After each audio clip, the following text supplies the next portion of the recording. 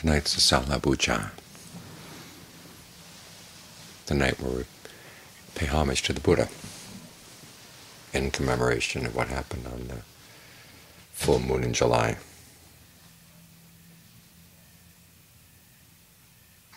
Two months after he gained awakening. For the first 7 weeks after his awakening, he sat under the Bodhi tree, or stayed in the area of the Bodhi tree, experiencing the bliss of release. And he thought about teaching, and the story goes that at first he was discouraged, seeing how subtle and difficult the attainment he attained was, how difficult it would be to teach it to others. And then the Brahma Sambhati, fearing that the Buddha would not teach, appeared before him and got down on one knee, asked him to teach, saying that there are those with little dust in their eyes. So the Buddha surveyed the world with his Buddha eye, and he saw that that was true. The next question was, who would he teach first? He thought first of the 2 teachers he had studied with, but then he realized that they had recently died. Then he thought of the 5 brethren who had attended to him during his period of austerities.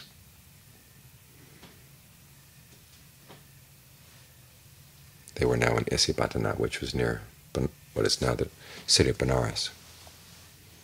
So he walked all the way from Bodh Gaya to Benares. It's quite a ways. And when he arrived, he told them that he'd found the deathless, he'd found the happiness he'd been looking for. And at first they didn't believe him, because they had seen him give up his austerities and begin to eat food again.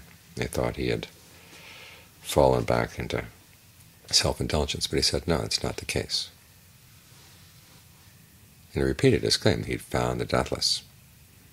He would teach it to them, and if they practiced in line with what they taught, they could find it too. Still they didn't believe him, until finally he said, look, have you ever heard me make this claim before? And they realized that he'd been a very honest and straightforward person.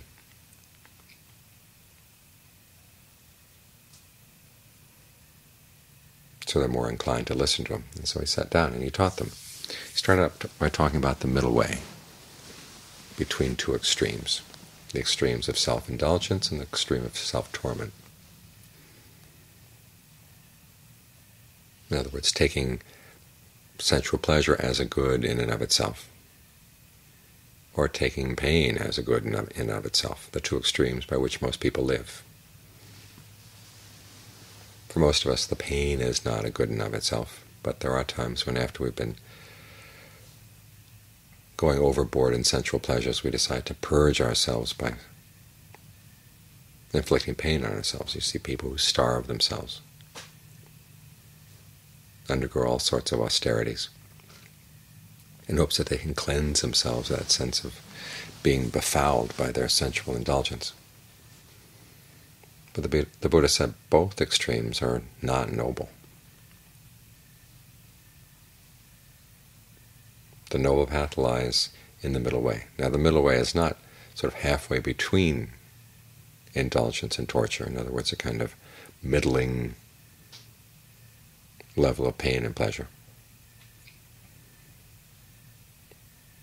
It lies outside them. It's able to see pain and pleasure as tools, not as ends in and of themselves, but something you can use. Or you can think of it as the hub of a wheel, and the mind tends to circle around, first pleasure, then pain, the first going for pleasure, then going for pain. And the middle way lies right at that still point in the middle of the hub that doesn't cycle around after these things. Something separate. In other words, we use pleasure, not the pleasure of sensuality, but the pleasure of the concentrated mind. And then we investigate pain from that perspective.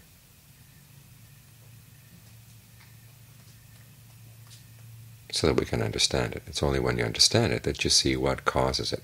This is an important aspect of insight. It's not just seeing that there's pain,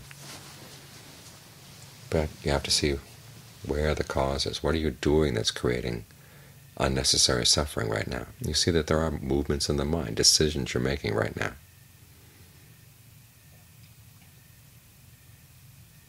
That take the raw material of the present moment and turn it into pain, turn it into suffering.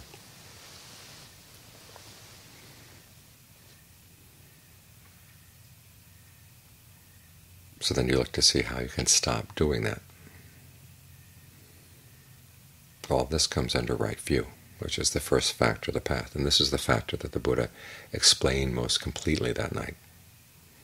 After going through a list of the different factors of this middle way: right view, right resolve, right speech, right action, right livelihood, right effort, right mindfulness, right concentration. He focused on right view, explaining exactly what is the kind of suffering he's talking about here. And specifically, he was talking about the suffering that comes from craving, from clinging to the five aggregates of form, feeling, perception, fabrication, and consciousness. All the different kinds of suffering in the world that really weigh on the mind come from clinging to any one of these five aggregates or any combination of them. And so when you see the suffering simply as that, an example of clinging, an example of the aggregates, it takes away a lot of the appeal, because there is an appeal in suffering. We tend to sometimes romanticize our sufferings, cling to them as part of our identity. For a lot of people, the way they suffer is who they are.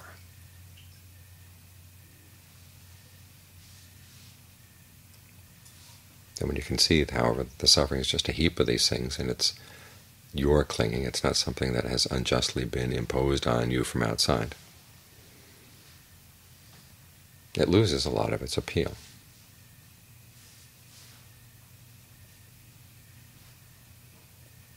And you're more inclined to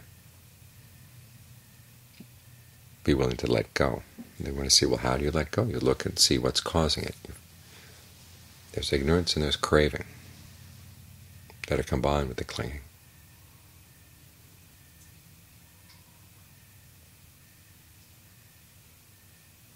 And so when the suffering loses its appeal, when the objects that cause suffering lose their appeal, then it's a lot easier to let go of the craving. But you've got to put the mind in the right place to see this.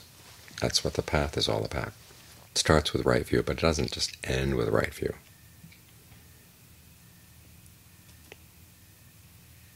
You see that your actions play a huge role in giving rise to suffering, and so you have to resolve to act in ways that are skillful. And you actually follow through in terms of your speech, your action, your livelihood. And then you start focusing more directly on the mind, because the mind is where all these actions come from. You look at the qualities of the mind. You see if there are any unskillful qualities. You generate the desire to get rid of them. As for skillful qualities, you generate the desire to give rise to them. And once they're there, you try to develop them. So this gets you more firmly focused on the mind.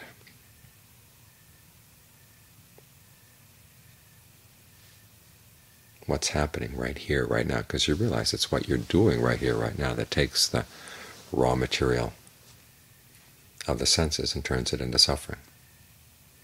So you try to anchor your mind right here, right now. This is why the Buddha has you develop mindfulness of the body or feelings, mind states or mental qualities in and of themselves as they're present, so you can watch them. But it's also getting the mind still.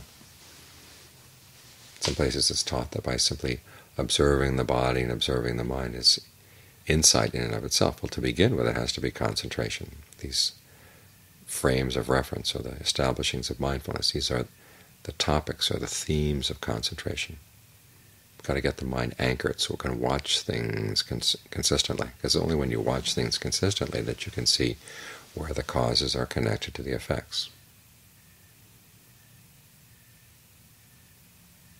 And if you stay focused skillfully, then it gives rise to a sense of ease, well-being, fullness. That you're not pushing things in one direction or squeezing things in another. You just want to be right there.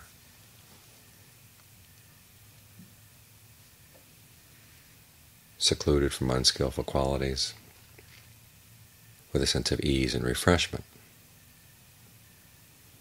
That's the beginning of right concentration. It gives you the energy you need, gives you the nourishment you need in order to look at things more carefully. Because a lot of the lessons of discernment are to see how you've been foolish, how you've been unskillful, things we don't like to see.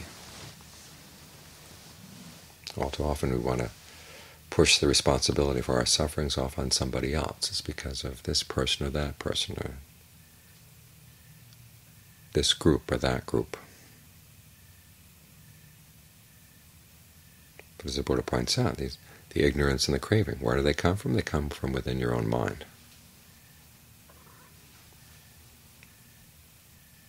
You can't blame anybody else. But it's not a question of blame. It's simply noticing where the responsibility lies and learning how to be more skillful. But to accept that responsibility requires that the mind be in a state of well-being, nourishment, stability, not feeling threatened by these lessons. As Ajahn Sawat would often point out, once the mind really gets still with that sense of well-being, then the idea of running after the kind of pleasures you used to get out of greed, aversion, and delusion just lose their appeal.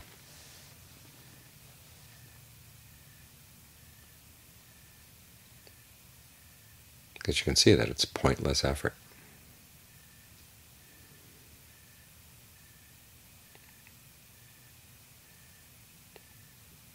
This puts you in the right frame of mind to look in to see exactly where the clinging comes from, how it starts, and how you can let it go.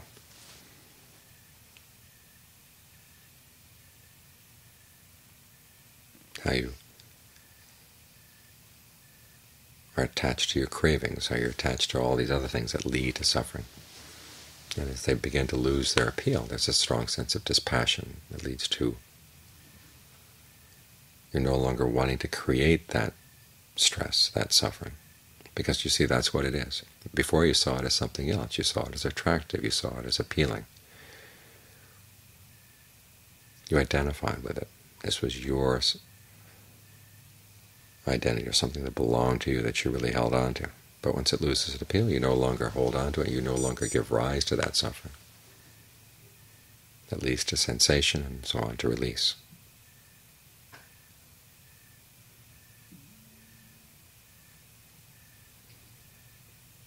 So these are the factors of the path that the Buddha taught that night.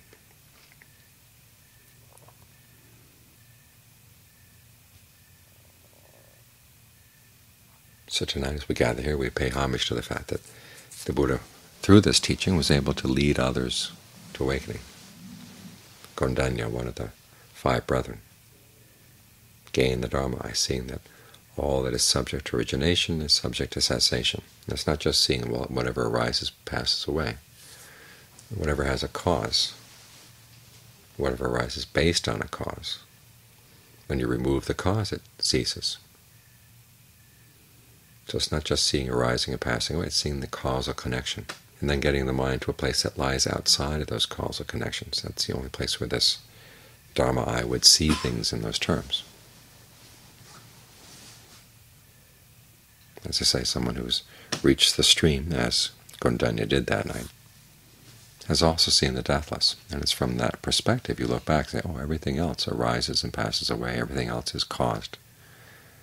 And anything that's caused ceases, because you've seen its cessation. That's the only way you're going to reach the deathless, realize the deathless. This event is what proved that the Buddha was not just a private Buddha awakening for himself, that he could actually formulate the Dhamma in such a way that other people could gain awakening as well. It was a momentous night. It's said that there was an earthquake that went from the earth all the way up to the Brahma worlds.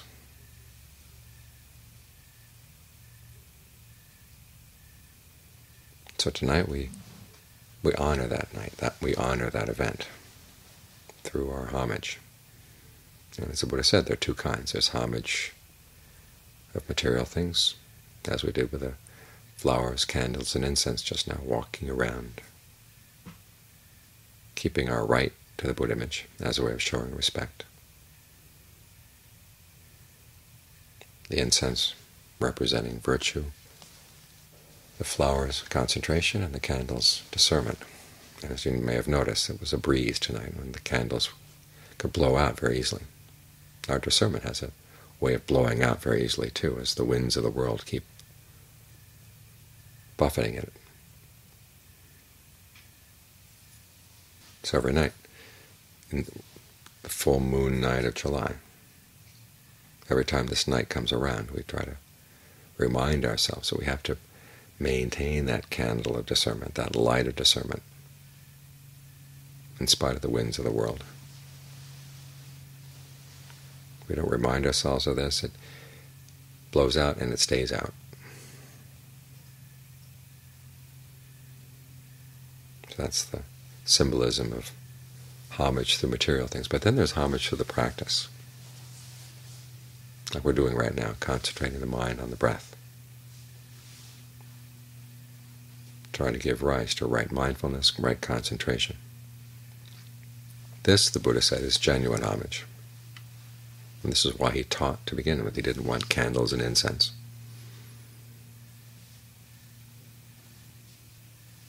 He wanted to lead others to the same Dhamma that he had realized as well.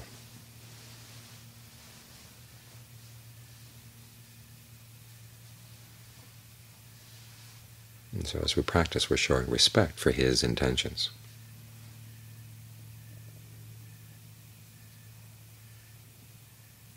One way of thinking about this night is this is a night when Buddhism began as a religion.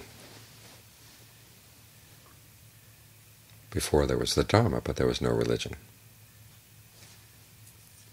But when the Buddha opened his mouth and started teaching the Dhamma, that was the beginning of the Dhamma as a religion.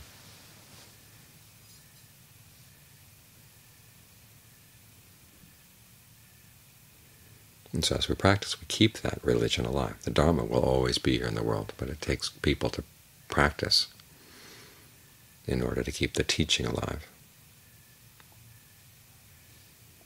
so that we can benefit from it and others can see us benefiting and they want to practice as well.